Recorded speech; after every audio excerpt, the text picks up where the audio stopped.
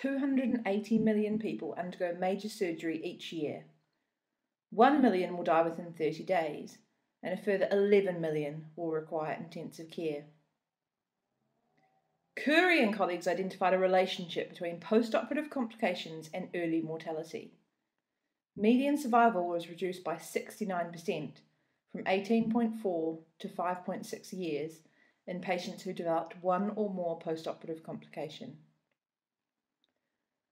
By applying these data to the 280 million above, 42 million of these major surgical patients die up to 13 years earlier due to the long-term consequences of their post-operative complications.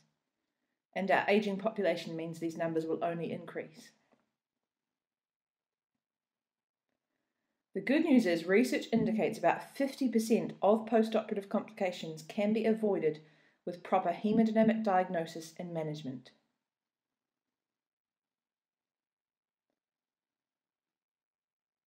Understanding and monitoring the interaction between blood flow and blood pressure is crucial in improving hemodynamic control and reducing morbidity and mortality in both surgical and critical care patients.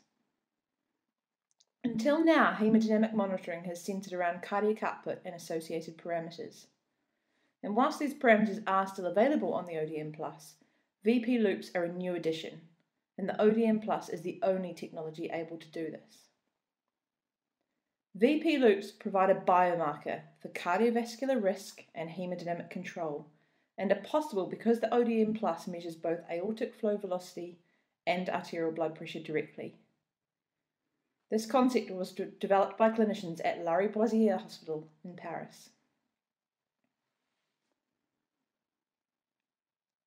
Real-time simultaneous measurements of both true flow and true pressure are recorded at 180 times per second throughout the cardiac cycle to construct the VP loop.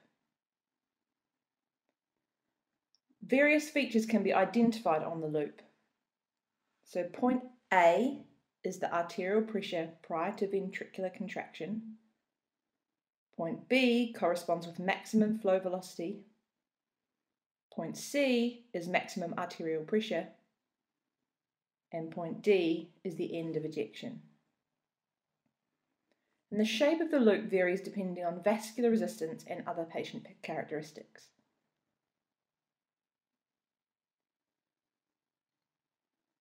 In this example, the blue loop represents a high pressure and low flow state, placing patients at risk of conditions such as myocardial infarction, stroke, and retinal damage. The green loop represents a more normal state, with optimal flow and optimal pressure. And the red loop represents a low pressure and resistance state with high flow, placing patients at risk of conditions such as myocardial infarction and renal damage. Once generated, 3 different angles can be calculated from the loop. Firstly, the global afterload angle, or GALA. The value and variation of this angle are directly correlated with parameters such as vascular resistance, aortic stiffness, and wave reflections. The alpha, or ejection angle, is the angle to peak flow velocity resulting from ventricular ejection. And the beta, or reflection angle, represents the influence of the reflection wave on the pressure-flow relationship. These angles provide information on both cardiovascular risk and the hemodynamic response to treatment. And a GALA of more than 68 degrees has been shown to be predictive of cardiovascular disease.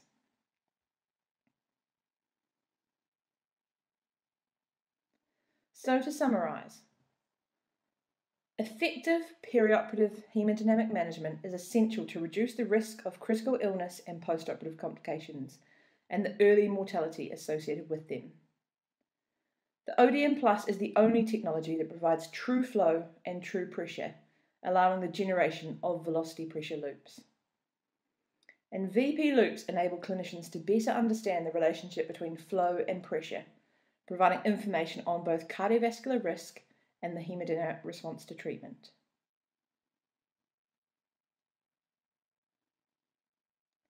We hope you've enjoyed this module on velocity pressure loops. For further information on VP loops, please contact marketing@deltexmedical.com.